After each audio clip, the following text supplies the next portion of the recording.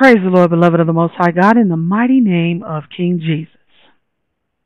Wanted to share with you something the Lord dropped on me and shared with me. It was really a blessing. I was sitting here meditating and thinking about Psalm 91.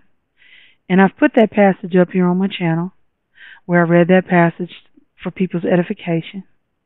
But as I was meditating on that psalm, as we see what's all the different political things and craziness that's going on in the world, and it has been for a long time now, and it just seems like it's getting a little more intense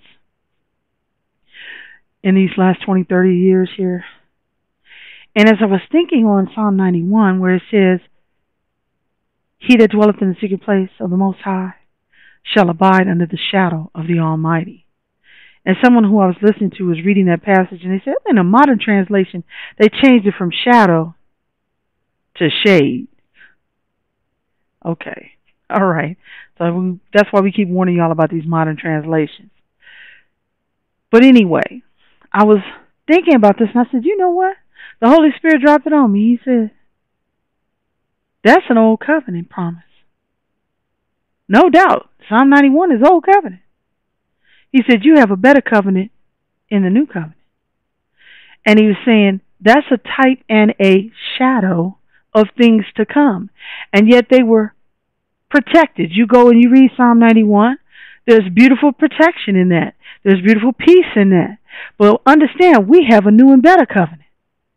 And the Bible says in the new covenant, our life is hid with Christ in God.